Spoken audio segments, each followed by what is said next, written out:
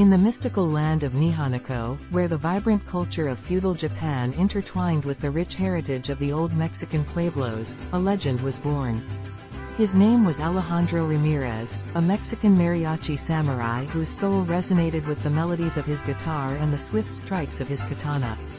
But fate had a cruel twist in store for Alejandro and his band of merry musicians.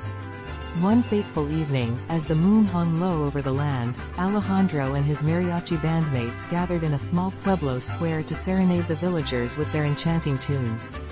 Their melodies soared through the air, filling hearts with joy and bringing smiles to weary faces. Little did they know that their music had caught the attention of a powerful and malevolent figure, Lord Cage, a ruthless samurai warlord who sought to conquer both Nihonico and the Mexican pueblos. Enraged by the mariachi band's ability to unite the people against his oppressive rule, Lord Cage ordered his merciless samurai warriors to slaughter Alejandro's bandmates, leaving him as the sole survivor.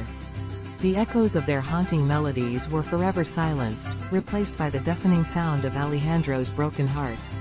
Swearing vengeance upon the souls of his fallen comrades, Alejandro embarked on a perilous quest to avenge their murders and restore harmony to Nihonico. With his trusty katana strapped to his back and his guitar strung across his chest, Alejandro journeyed through the hybrid landscape, a world where cherry blossoms danced alongside cacti, and ancient pagodas stood tall beside colorful adobe houses. Along his path, he encountered wise old shamans who taught him the secrets of ancient Mexican magic, granting him the ability to summon the spirits of his fallen bandmates during battle.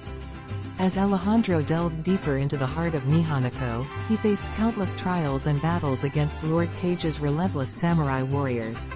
Each clash of steel and each strum of his guitar brought him closer to his goal, his melodies now infused with a newfound power that could shatter the darkness that plagued the land.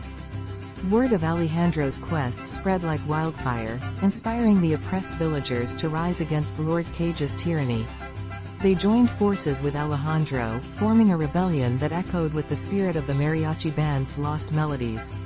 The land of Nihonico erupted in a symphony of revolution, and Alejandro's legend grew with each victory. Finally, the day of reckoning arrived as Alejandro stood face to face with Lord Cage, the embodiment of darkness and despair. The air crackled with tension as Alejandro's guitar strings hummed with raw energy.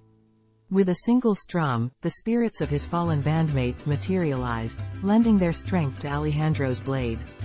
In a breathtaking display of skill and determination, Alejandro clashed with Lord Cage, their swords dancing in a deadly waltz. The melodies of Alejandro's guitar soared, empowering his strikes and weakening his foe.